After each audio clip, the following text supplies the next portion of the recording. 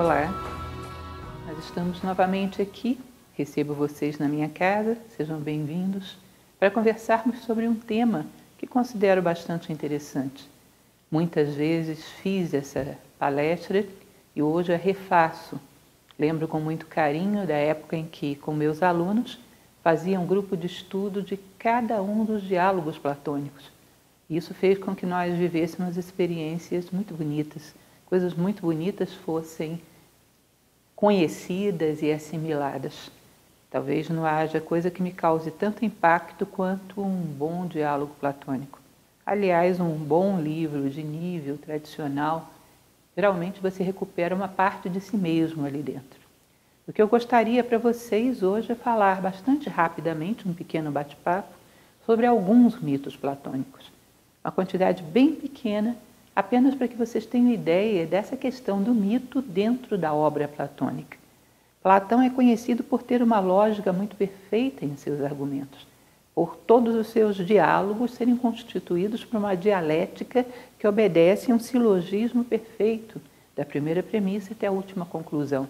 Tudo é bastante verificável, dedutível, mas num determinado momento, ele, no meio de um diálogo, quer explicar algo que a razão não tem palavras para dizer.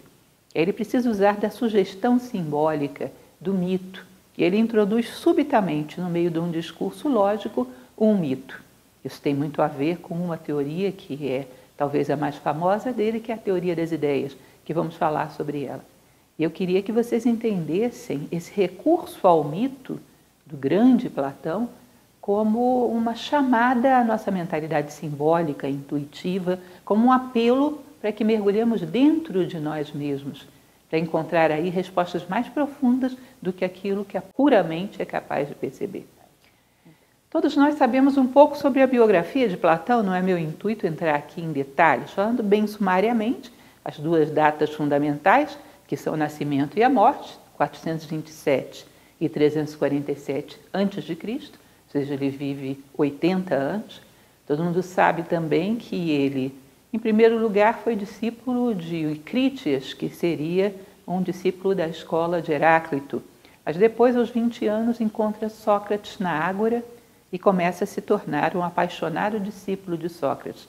Permanece ao seu lado até sua morte. Depois de algum tempo, em aproximadamente 388 a.C., aos 40 anos de idade, cria uma escola chamada Academia, inspirada no herói Academos, e aí ele forma os seus discípulos, onde vai passando, através de diálogos, todos os seus ensinamentos. Dizem que os ensinamentos internos, mesmo da escola platônica, conhece-se muito pouco, mas muitos diálogos foram escritos, contrariamente a vários outros autores da antiguidade, muita coisa de Platão chegou até nós. Existiu um sistema que foi muito utilizado num determinado momento histórico, que era a divisão da obra de Platão em tetralogias, 9 tetralogias, ou seja, isso daria 36 diálogos. Hoje já se sabe que esse esquema das tetralogias considera obras que hoje são consideradas apócrifas. Então nós temos, por exemplo, um diálogo como Amantes Rivais, já não se considera como platônico, as epístolas ou cartas de Platão só se considera como verdadeira carta número 7. Enfim, essas tetralogias hoje estão bastante discutíveis e isso reduz a um número aproximado de 26 diálogos, onde a maioria dos especialistas concordam com a autoria platônica. Então nós vamos falar sobre, dentro desse sistema, dentro desse mundo, desses 26 diálogos, alguns pequenos mitos esparsos aqui e ali. Me vem à memória muitos outros, mas esse nosso tempo de compartilhar os diálogos platônicos em diálogos com meus alunos foi precioso e muita coisa ficou gravada na nossa memória, porque é interessante. Talvez a teoria não sobre muito tempo, talvez o discurso racional não perdure por muito tempo na nossa memória, mas o mito tem uma capacidade muito profunda de calar a nossa consciência e de gravar alguma coisa nela. Algo que é mais intuitivo do que meramente dedutivo ou racional, mas que impacta de uma maneira que permanece. Não é à toa que na Índia se considerava que uma forma muito eficaz de transmitir o ensinamento seria através de histórias. O mestre Platão sabia bem disso. Então nós vamos falar muito rapidamente sobre o esquema do mito. Aqui trouxe para vocês um fragmento dos manuscritos de Nag Hammadi, manuscritos gnósticos encontrados em 1945, das escolas gnósticas do início do cristianismo, da era cristã. E nós vamos ver que em um desses códices existem vários fragmentos da República de Platão, que é muito curioso que os gnósticos primitivos já se inspirassem tanto na obra platônica e a tomassem como um ensinamento digno de estar entre os seus livros sagrados. Então, existem hoje essas comprovações de que Platão já era conhecido pelos gnósticos, conhecido, admirado e respeitado pelos gnósticos primitivos da história cristã. Bom, os mitos platônicos, eles se inspiram muito na teoria das ideias, como falei para vocês, que muito resumidamente é a essência de todo o pensamento platônico, é a essência daquilo que é transmitido num mito muito especial dele, que é o mito da caverna, que falaremos em outra ocasião, porque merece uma palestra exclusiva. Essa teoria das ideias platônica, ela dizia simplesmente o seguinte, que existe um mundo das ideias, onde as coisas são verdadeiras, onde as coisas encontram a sua expressão mais pura. E existe um mundo concreto, que é onde se refletem essas ideias. Mas esse reflexo sofre como se fosse uma distorção, uma defração, e vai gerar no mundo concreto vários modelos imperfeitos daquela ideia que está no plano superior. Então aqui embaixo os reflexos são distorcidos. Essa distorção faz com que os modelos no mundo concreto não correspondam à necessidade que os criou. E isso vai gerar toda uma série de embates que vai levar os seres à evolução. Evoluir nada mais seria do que correr atrás de corresponder ao modelo que te criou, ao arquétipo, ao mito do qual você deriva. Eu coloquei aqui um desenho que é bem representativo disso. Imagine que todos os cavalos do mundo são reflexos imperfeitos da ideia cavalo. E essa imperfeição os leva à evolução. Tudo corre atrás do seu modelo celeste, para cada vez mais corresponder a ele e cumprir sua função no mundo. Tudo corre atrás de representar a sua essência de maneira mais perfeita possível no mundo concreto. É como se fosse aquela frase bíblica que diz: sede perfeitos como vosso Pai no céu é perfeito. Ou seja, nós temos um Pai, uma ideia que nos gerou, e nós deveríamos correr atrás de representá-la à sua imagem e semelhança. Muitas vezes, em várias histórias, contos, mitos, fala-se desse herói, desse sábio que tinha uma comunicação direta com o divino e o representava da maneira mais perfeita. Esse é o modelo de todos os seres corresponderem à ideia que o gerou. Então, o mito é uma linguagem que aponta em direção a esse modelo ideal, mas não aponta de uma forma racional descritiva, porque isso não seria possível. Ele aponta de uma forma sugestiva. É como se o mito, de uma certa maneira, mexesse com a memória do ser humano, fosse lá e sacudisse, acorda, relembra. O mito tenta gerar reconhecimento, que é algo mais do que racional, é para-racional, é algo intuitivo. Platão, numa determinada ocasião, diz algo que eu acho muito interessante. Ele diz que quando você vê algo belo, o sentimento legítimo que se tem não é desejo, porque, na verdade, ninguém pode possuir o belo. O sentimento legítimo que se possui é nostalgia. É como se, através do belo, nós nos remetêssemos a um mundo onde tudo era belo e do qual nós sentimos saudades. Dentro de nós existe uma nostalgia profunda, uma saudade de algo que nós não sabemos muito bem o que é, uma vontade de voltar para casa. Isso é como se fosse a atração dos nossos arquétipos, dos nossos modelos. E os mitos construídos pelos homens são uma forma para-racional, uma forma de desenvolver a linguagem da alma, que é símbolo, e fazer com que a gente comunique com esse plano das ideias, com que perceba algo além das meras sombras da caverna. Então, os mitos platônicos têm essa missão muito clara, gerar algum tipo de reminiscência. Reminiscência, para Platão, são aquelas gotas que caem no mundo de recordação de você mesmo. É uma comunicação que você estabelece com a tua essência, com a tua alma. É uma recuperação da tua memória original, da tua verdadeira identidade, ou como diziam os indianos, do seu nome interno. Então ele vai trabalhar com essa mentalidade. E é através dessa mentalidade que nós temos que tentar entender os mitos platônicos, alguns muito enigmáticos. Nós vamos ver, por exemplo, no Critias, o mito de Atlântida, que exigiria uma palestra inteira para entender a sugestão que ele faz, os entrelinhas do que ele diz ali. O mito da caverna exige um tratamento à parte, o mito de Eros exigiria também. Enfim, nós temos vários elementos aí complexos. Tentei pegar alguns mais simples, que são passíveis de abordarmos em pouco tempo dentro de uma conferência com essa natureza e com essa duração. Eu comecei então com o nascimento de Eros, que é de um diálogo chamado O Banquete. Disse que quando Afrodite nasce, é dado uma grande festa no Olimpo, no céu dos deuses, e nessa festa havia um deus, que era Poros, que era o deus da fortuna, da riqueza, e havia uma deusa, Pênia, que era a deusa da miséria. Poros estava participando do banquete e Pênia estava à porta, como mendiga que era, a deusa da miséria, da pobreza, estava à porta tentando catar as migalhas daquele banquete divino. Só que Poros, em determinado momento, se embriaga e sai da festa. E Pênia, vendo Poros ali, se aproveita para gerar com ele um filho que pudesse redimi-la da sua miséria.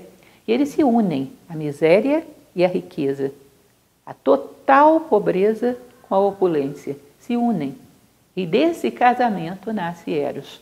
Ele é gerado no mesmo dia que Afrodite nasce. Por isso ele se torna seu escudeiro. Acompanha sempre Afrodite como escudeiro, também porque o amor tem uma grande afinidade pelo belo. O amor se inclina diante do belo e busca a verdadeira beleza que transcende aos corpos. Então ele se torna um acompanhante de Afrodite por toda a vida. Agora, o conceito clássico que se tinha, por exemplo, em Hesíodo, que é um pensador bem anterior a Platão, é de que o amor é a busca daquilo que nos falta. Ou seja, de uma certa maneira isso é abordado dentro do diálogo a banquete, porque como pode Eros ser um deus e alguma coisa lhe faltar? Sendo que os deuses eram o arquétipo da perfeição. Então, Sócrates vai explicar, Sócrates como personagem principal do diálogo O Banquete de Platão, que Platão faz isso com quase todos os seus diálogos, coloca Sócrates como personagem principal, como uma homenagem ao seu mestre, que não deixou nada escrito. Então, Sócrates, nesse banquete, ele argumenta, olha, é verdade, é difícil você conceber um Deus a quem falte alguma coisa, mas Eros não é um Deus. Ele é um gênio que fica entre a pobreza da mãe e a riqueza do pai. Entre a total miséria da mãe, terrestre, material, e a total opulência do pai, celeste e divina. Ele está no meio do caminho. Ele levanta voo desde o ventre da mãe e tenta encontrar o reino do pai, a perfeição, a beleza, e ele faz isso através do amor. Ele tenta, então, impulsionar os seres a buscarem a perfeição perdida. Por isso, o amor seria a busca daquilo que nos falta. Voltando lá atrás em Hesíodo, esse grande escritor que merece também uma abordagem em algum momento, Hesíodo, na sua Teogonia, ele dizia que quando o universo se divide pela primeira vez, porque ele vem da unidade, quando ele se divide pela primeira vez, o primeiro Deus que nasce é Eros, o antigo, que é o amor que busca recuperar a unidade perdida. Então, de uma certa maneira, Eros, o amor, nunca perdeu essa característica primordial, de buscar aquilo que nos falta para sermos completos. Só que como nós não sabemos o que é que nos falta para sermos completos, muitas vezes usamos o amor para apontar para desejos, para instintos, para ambições muito materiais e muito vulgares. E aí Eros, o amor, decai para a paixão. Quando Eros exerce o seu ofício de maneira pura e desinteressada, ele tende a ascender em direção ao Pai. Ou seja, ele busca aquilo que nos falta para sermos completos como seres divinos. Então, através do amor, nos aproximamos da unidade. Isso seria a verdadeira acepção do amor, o amor platônico. Através do amor, nos aproximamos mais do divino. Por isso, se diz que as uniões, nos primeiros tempos, eram sempre, não necessariamente contratos, mas sempre cerimônias religiosas, que diz que os homens se unem em torno do divino. Em torno do material, eles se separam. Então, é interessante observarmos esse aspecto do amor como busca da unidade. O amor sobe a Deus e desce até o coração do outro homem. Lembro, não posso deixar de lembrar de um escritor que me é muito caro, que é Khalil Gibran, que tinha uma companheira que o acompanhou por toda a vida, que era tão sensível e bela quanto ele, Mary Elizabeth Haskell, que num determinado momento, numa das cartas que eles trocam, Haskell vira para ele e diz: meu amor por você não cabia no meu coração. Então eu tive que pedir emprestado o coração de Deus. Através do coração de Deus, eu tenho espaço para te amar da forma como você merece. Bom, com certeza a Mary Haskell, essa personagem tão profunda e que tanto me desperta admiração, ela entendia alguma coisa do mito de Eros. Então, através do amor, como dizia Cícero, um escritor romano também muito interessante, se amas e te tornas mais altruísta, mais belo, mais nobre, mais sensível à necessidade do outro, realmente amas. Agora, se amas e te tornas mais egoísta, mais vulgar, mais voltado sobre teus mesquinhos interesses, não amas, nem ama ninguém que assim o faça. Então, quando o amor é apontado para desejos, ambições, ele se torna paixão. Quando o amor é apontado na direção que lhe é própria, de impulsionar os seres em direção ao divino, aí realmente ele se enobrece e se torna o verdadeiro amor. Ou seja, Eros seria um gênio que vive entre a escassez e a plenitude, relembra do Pai, impulsiona para cima e leva consigo todos aqueles que ele desperta através de suas preciosas flechadas. Verdadeiro amor conduz à unidade. Então esse é um mito que eu considero precioso e muito importante. Trato dele na palestra que fala exclusivamente sobre o amor, porque talvez aí, você percebe que não tem muita teoria, só uma imagem, uma história, mas se você parar para analisar, talvez encontre aí a razão pela qual o seu amor não consegue ser tão pleno, nem tão duradouro, nem trazer tanta felicidade quanto você gostaria. Isso não está dito explicitamente, mas está nas entrelinhas da história, nas entrelinhas do mito. Ele não declara, ele sugere, ele faz com que você perceba isso dentro de você. Você tem que decodificar em palavras o sopro do mito. Passando adiante, vamos conhecer o mito do julgamento da alma, num diálogo que amo muito, que é o Gorgias, e que me marcou por 1000 razões diferentes. No Gorgias, num determinado momento, Cállicles, que era um sofista da época, desafia Sócrates a explicar por que ele optava por uma filosofia que não era compreensível pelos homens da sua época. Diz, olha, se num determinado momento você for acusado por alguém injustamente, que de fato aconteceu, e tiver que se defender diante de um tribunal, a sua filosofia não vai te ajudar. Sua filosofia não fala a língua dos homens. Você não vai ter como defender em juízo a si próprio nem aqueles que ama com essa linguagem. Portanto, é irresponsável que você se dedique a algo que no seu momento de maior necessidade pode não ser útil. E aí Sócrates responde a Cállicles através de uma sugestão mítica. Ele diz o seguinte: existe um tribunal, que é o verdadeiro tribunal, que é o tribunal de Minos, que temos que enfrentar após a nossa morte. Esse juiz tão nobre, tão perfeito, ele não julga o nosso corpo, ele julga a nossa alma despida de corpo. Considere que cada um dos defeitos morais produzem uma chaga na tua alma. E essa chaga você não tem como ocultar quando perde o corpo. Então você surge mutilado diante de um nobre Deus, de um nobre juiz, como é Minos, e não tem como se justificar porque ele vê o que você é. As marcas estão impressas na sua alma. Disso eu tenho medo. Eu tenho medo de apresentar-me diante de Minos numa roupagem indigna, com uma alma repleta de feridas. Portanto, eu zelo para que a minha presença diante desse verdadeiro tribunal possa me permitir estar de cabeça em pé. Esse julgamento eu considero vital e me preparo para ele durante toda a vida. Os outros, inevitavelmente, feitos pelos homens, vão sofrer as falhas dos julgamentos humanos. Mas esse é imponderável e não é possível de ser considerado como superficial ou ser de alguma maneira trapaceado. Então, meu caro Cállicles, você tem que considerar um elemento que nós podemos deduzir de tudo isso, que é sempre, em qualquer circunstância, preferível sofrer uma injustiça do que cometê-la. Aquele que comete uma injustiça, ele sofre chagas profundas na sua alma, que na hora que ele tiver que ser realmente julgado por um juiz limpo, claro e sábio, ele não terá como ofender. Ele não terá como se ocultar. Portanto, o que eu ensino aos meus, ensino à minha família, ensino às pessoas que amo, é que se protejam diante do tribunal de Minos. Eu acho que o ensino melhor que se pode ensinar àqueles que eu amo. Eu acho isso tão belo, e essa frase particularmente, guardem isso. É melhor sempre, em qualquer circunstância, sofrer uma injustiça do que cometê-la. A injustiça provoca chagas na alma e não há como ocultá-las diante de Minos. Isso é muito importante perceber.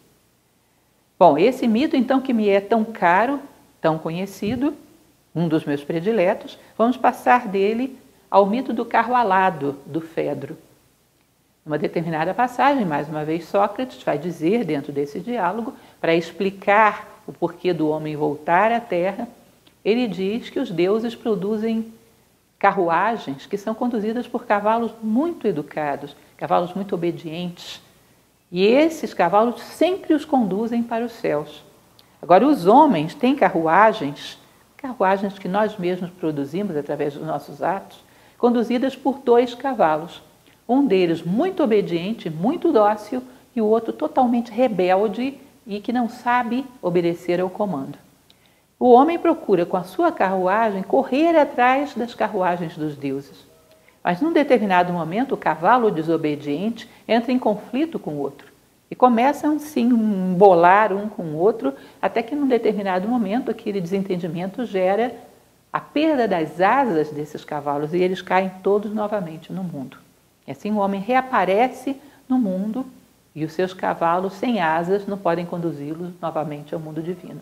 E ele tem todo o intervalo de uma vida para educar os seus cavalos, ensiná-los novamente a voar e, num próximo momento, tentar novamente essa escalada atrás do carro dos deuses. Ou seja, imaginem esse cavalo desobediente e esse cavalo dócil que sabe correr atrás do carro dos deuses, como é que nós os educamos? Como é que desenvolvemos mais um do que o outro? Percebam que é uma questão muito simples. No dia de hoje, qual dos 2 cavalos eu alimentei? Através dos meus pensamentos, das minhas palavras e das minhas ações, pensem nisso como uma colherada de comida que eu coloco na boca de um cavalo ou de outro.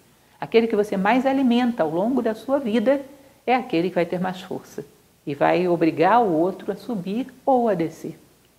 Então, essa maneira como nós vivemos resulta nos cavalos que temos e resulta se poderemos ou não correr atrás do carro dos deuses, buscar o nosso destino ascensional, buscar a unidade de onde viemos. Então, é uma mensagem moral muito bela, dada de forma simbólica. Nós sentimos esses 2 cavalos dentro de nós. Sabemos daquele que é virtuoso, que tende para cima, que tem uma gravidade invertida, tende para o espiritual, e daquele mais rebelde, mais mesquinho, que tende para a terra, que não obedece a nenhum preceito, nenhuma lei universal, nenhum princípio de ética humana, mas tende para realizar os seus desejos, os seus caprichos mesquinhos. Qual dos 2 alimentamos mais? Um é altruísta, o outro é egoísta. Um pensa demais em si mesmo, o outro pensa na humanidade como um todo. O que você tem praticado mais? Isso vai resultar nessa viagem fundamental e o sucesso ou fracasso que ela terá. Aí vai ser medido quem soube lidar bem com seus cavalos. Então, 1000 sugestões. Daria para fazer uma palestra falando apenas desse mito também. Ele tem 1000 sugestões a respeito do porquê do homem ter que voltar à Terra, qual é o objetivo da sua vida e onde ele pretende chegar. Continuando, temos um outro, também da República. A República é muito rica em mitos, eu não trouxe todos. O diálogo à República vai, num determinado momento, Sócrates vai sugerir aos jovens que estavam à sua volta, para explicar as vocações, as profissões dentro da sua república, ele vai contar o mito das 4 naturezas de homens, ligadas a metais. Ele vai dizer que existe um homem que dentro de si, todo ser humano teria uma liga metálica dentro de si. Existe um homem que tem dentro de si uma liga metálica de ouro, o outro de prata, o outro de bronze e o outro de ferro. Esse homem que tem essa liga de ouro, ele encontra tanto valor dentro de si que ele não necessita buscar valor fora. Ele é autossuficiente. Entenda, todo ser humano tem como ímpeto, como reminiscência, buscar o valor. Só que quando ele se aliena, quando ele se esquece demais, quando ele bebe demais da água do Letes, como ele vai dizer em outro mito, quando ele se esquece demais de quem é e fica ligado só à sua existência e não à sua essência, fica ligado mais à terra do que ao céu, ele procura esse valor fora de si. Quanto mais ele vai evoluindo como ser humano, mais vai buscando esse valor dentro de si.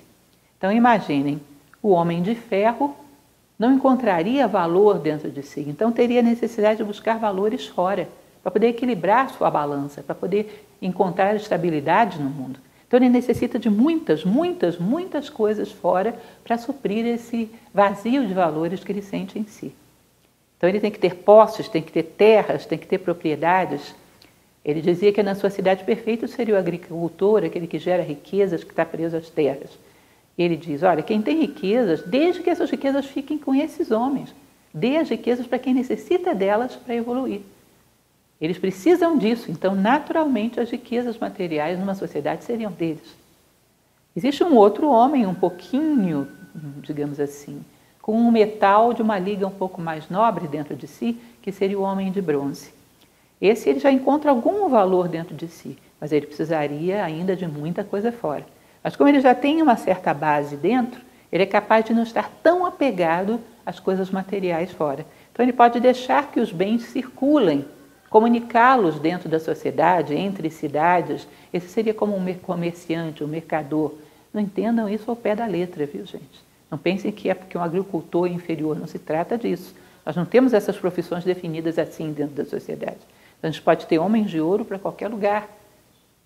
Não se trata do que as pessoas fazem, inclusive porque hoje as pessoas não sabem qual é a sua vocação, não têm como identificá-las porque não conhecem a si mesmos. São distribuídas meio arbitrariamente dentro da sociedade. Então, não quero interpretar um mito de forma literal, porque isso empobrece e mata o mito. Entendam aquilo que o homem tem em essência e as suas necessidades externas.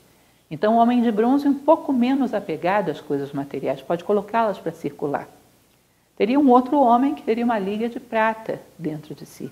E essa liga de prata já dá a ele uma certa base, uma certa estabilidade de valor, que faz com que ele já não necessite ficar atesourando valores, mas possa se dedicar a preservar e desenvolver o valor alheio, ser um guardião. Esse guardião, então, dentro da sociedade, vão ser aqueles que vão se dedicar à segurança da sociedade, à proteção, porque eles já não necessitam mais possuir os valores alheios, já têm dentro de si algum valor que lhes satisfaz, lhes dá uma certa segurança, um certo peso de alma. E, por último, seriam os sábios, a quem ele destinava na sua república o governo da cidade. Porque eles não necessitam nada fora. Eles são autônomos. Todo o valor que eles necessitam, eles têm dentro de si. Isso dá a eles uma condição psicológica extremamente favorável. Porque como o valor que eles têm não pode ser roubado, não pode ser tirado, porque ninguém pode penetrar dentro do coração do homem e roubar a sua essência, isso não está acessível a ladrões. Como todo o valor que ele necessita está dentro dele, ele não tem nada a perder fora. Não há ladrões de virtudes, não há ladrões de valores. Existem ladrões de posses, e quem está ligado às posses, aí realmente se sente muito vulnerável, porque pode perdê-las a qualquer momento. Esse é um homem autônomo, ele não necessita de nada fora para estar bem. Tudo o que ele necessita está dentro dele. Então esse tem toda a nobreza, sobriedade, honestidade para lidar com todas as questões da sociedade, porque não tem desejos, não tem nada que lhe falte, portanto ele não quer tirar nada de ninguém. Muito pelo contrário, ele quer aflorar o ouro que existe na alma de todo homem. Esse seria o sábio. Bom, e é interessante que vocês percebam então essa questão da carência que ele demonstra nessa história, porque no fundo todos nós somos um pouco dos quatro simultaneamente. Mas ele diz que um excesso de carência externa é uma falta de vida interior. Um excesso de necessidade externa é falta de ter a si próprio. O homem que encontra o ouro dentro de si, ele se garante, em qualquer circunstância histórica, em qualquer dificuldade, porque todo o valor está dentro dele. Toda insegurança seria, na verdade, uma falta de vida interior. Hoje, mesmo eu ouvi uma música que eu achei muito interessante, uma letra muito bela, que uma pessoa dizia que queria vir para o interior do seu interior. Às vezes a gente imagina uma vida perfeita, pacífica, eu quero uma casa no campo. Mas talvez isso seja um mito particular que criamos. Não queremos o interior propriamente dito, queremos o nosso interior. Representamos isso na casa do campo. Talvez a grande carência seja do ouro que existe dentro de nós, que nos torna autônomos, pacíficos e capazes de exercer a justiça de maneira equitativa, limpa, honesta, sem manipulações. Então ele fala da necessidade de homens na sociedade que despertaram para esses 4 metais, cada um a seu tempo, mas o destino do ser humano é chegar a ser um homem de ouro. Independente de profissões, o destino do homem é chegar a ser um homem de ouro. Se você considera, por exemplo, um metal, como esse meu anel, ele é ouro. Anos no meu dedo, ele conserva a sua mesma cor. Se fosse qualquer outro metal, já teria escurecido, já teria se adulterado. O ouro, ele é tão autônomo que nem a pele humana é capaz de corrompê-lo. Ele respeita tanto a si próprio, é tão fiel às suas próprias características, que nada do lado de fora é capaz de adulterá-lo. E isso era o que Platão sonhava para o ser humano. Ser de ouro, nenhuma circunstância é capaz de corrompê-lo ou adulterá-lo. Ele é fiel a si próprio. Encontrou a si próprio e é fiel. Mas um mito muito descritivo e bonito. E, por fim, um mito que em muitas palestras falo sobre ele, é o mito de Giges, também da República. Esse mito de Giges, ele é perfeito para falar de ética. Então, toda vez que me dedico a esse tema, volto a ele. Giges era um pastor da Lídia, que era tido como um pastor muito honesto. Resumindo um pouco a história, era considerado naquela região como um homem muito honesto. Mas, num determinado momento, pastoreando, ele encontra uma sepultura de um herói antigo, uma história complexa, mas ali ele encontra um anel, e ele retira esse anel do dedo desse antigo guerreiro e coloca no seu dedo. Só que quando ele está numa reunião de pastores daquela aldeia, num determinado momento, ele brincando com o anel, volta a pedra para dentro da mão. Ao voltar a pedra para dentro da mão, ele percebe que as pessoas não o veem mais. Cadê o Giges? Onde foi o Giges? Estava sentado aqui agora mesmo. Ele acha aquilo incrível. Aí ele volta novamente o anel para o lado de fora e se torna visível. Ele verifica isso, testa várias vezes e percebe que realmente as pessoas não o veem quando ele volta aquela pedra para dentro da mão. E aí, diante disso, Giges, o virtuoso, Giges, o íntegro, começa a se tornar invisível e cometer todos os tipos de delitos imagináveis na sociedade. Desrespeita mulheres, desrespeita propriedades, mata pessoas, apronta tudo. Quando ele coloca novamente a pedra para fora, ele é o Giges honesto, íntegro e bom de sempre. E essa proteção da invisibilidade mostra que, na verdade, Giges nunca foi ético. Ele tinha um adestramento para manter as aparências diante do olho do outro, diante das circunstâncias. Tinha uma coerção que exigia que ele se comportasse daquela maneira para ser aceito no seu grupo social. Mas internamente tinha todos os delitos do mundo reprimidos e esperando uma oportunidade. E quando essa oportunidade é dada, esses delitos afloram. Não vou falar apenas para vocês de situações de exceção, que também acontecem, onde de repente, sei lá, estoura uma guerra ou uma confusão pública qualquer, uma manifestação, onde pessoas, às vezes, muito bem vestidas, com uma condição financeira bastante razoável, aproveitam da confusão para quebrar vitrines de lojas e roubar eletrodomésticos. Nós temos visto isso acontecer pelo mundo afora, em lugares que às vezes são considerados de muito alto nível cultural e etc. Isso acontece de fato. Essa situação de exceção funciona como um anel de Giges. Mas existe um outro anel de Giges ainda mais presente, que todos nós convivemos com ele, que são os nossos pensamentos. Os nossos pensamentos, supostamente, ninguém vê. Ele é um mundo de invisibilidade. O que vive aí? Que ser humano você é no plano dos seus pensamentos? Ele é coerente com aquilo que você parece? Se não é, aí você já mostrou que não suportaria o teste do anel de Giges. E Platão ainda continua com as suas observações, eu sempre gosto de contar essa continuação, porque eu acho maravilhosa. Ele diz o seguinte: imagine uma situação 2, onde Giges encontrasse esse anel, ficasse invisível e continuasse tão bom quanto ele era antes, tão íntegro e tão honesto quanto ele era antes. E as pessoas descobrissem isso, que Giges tinha um anel que ficava invisível com ele, mas que continuava honesto ao ficar invisível. Qual seria a reação das pessoas? Aí Platão diz, olha, externamente elas o elogiariam. Nossa, como Giges é bom, porque tem medo de serem vitimizadas por esse poder dele. Tem medo de, ao estar invisível, ele lhes subtrair alguma coisa. Mas internamente, solitárias no mundo dos seus pensamentos, elas pensariam, poxa, que idiota que é esse Giges, hein? Por que esse anel não caiu na minha mão? Olha, eu faria cada coisa se eu tivesse esse anel. Então ele diz, olha, o problema da justiça é que ninguém a ama. É obrigado, é coagido, é adestrado para cumpri-la e os outros estão vendo e controlando. Porque se existe uma situação de impunidade, todos se tornam injustos. A justiça não é amada, ela é imposta.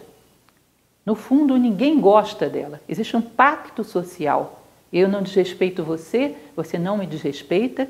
Eu não sou injusto com você, você não é injusto comigo, porque vai que a gente se enfrenta e você é mais forte que eu saio no prejuízo e eu não posso arriscar isso. Então faz-se um pacto social. Eu não sou injusto com você, nem você é comigo. Mas se eu posso fazê-lo impunemente, acabou. Eu me torno um monstro, um bicho, puro instinto, pura ambição, pura cobiça, puro egoísmo. Então essa questão do anel de Giges é uma prova muito dura da razão mais profunda de vivermos uma sociedade que não é ética, não é justa. Por uma questão que Platão definia de maneira bem simples e concreta. Não amamos a justiça, não amamos a ética. Fazemos para parecer bem diante de uma sociedade que julga as pessoas a partir disso. Mas internamente, a nossa mente, que é o nosso anel de Giges, somos o que sempre fomos. Egoístas, animalizados, vulgares, manipuladores, cheios de interesses, refletindo os nossos interesses nos outros e olhando para a humanidade como se fosse matéria-prima para promover os meus projetos pessoais. O que você é dentro da sua mente? A sua mente é o seu anel de Giges. Bom, e com isso eu concluo alguns poucos mitos, como falei para vocês. Imaginem falar de todos os mitos que existem num diálogo platônico, já seria longo. Há muitos pontilhados em todas as suas obras, cada um mais belo do que o outro. O que eu queria é que vocês entendessem que o mito não é uma historinha para ninar crianças, não é uma mentira, e que grandes pensadores como Platão sabiam exatamente como usá-los na hora certa e sabiam que através do mito você sugere coisas que as palavras não seriam capazes de dizer. Pense um pouco sobre isso, reflita, porque classicamente se diz que toda a nossa vida é simbólica. É como se a vida como um todo fosse um grande mito. Quisesse nos dizer alguma coisa, insinuar alguma coisa através da sequência dos acontecimentos. Aprenda a ler a linguagem da vida, através da língua que a tua alma fala, o símbolo, o mito, e ver tantas coisas que ela está berrando aos nossos ouvidos e que não somos capazes de ouvir. Obrigada a todos e eu espero que façam uma boa reflexão.